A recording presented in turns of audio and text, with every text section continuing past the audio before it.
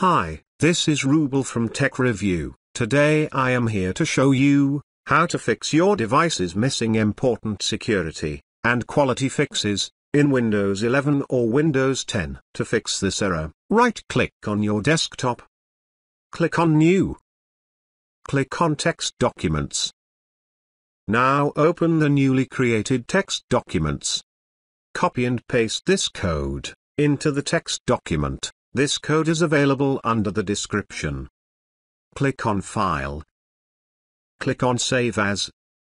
On this pop-up window, select the destination where you want to save it. I am going to save it on my desktop.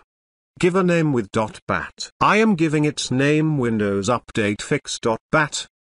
Under the Save As type, click on this drop-down menu, select all files. Now click on Save. Right-click on the .bat file. Click on Run as Administrator. Click on Yes. Please wait until finishing these processes. It will take some time.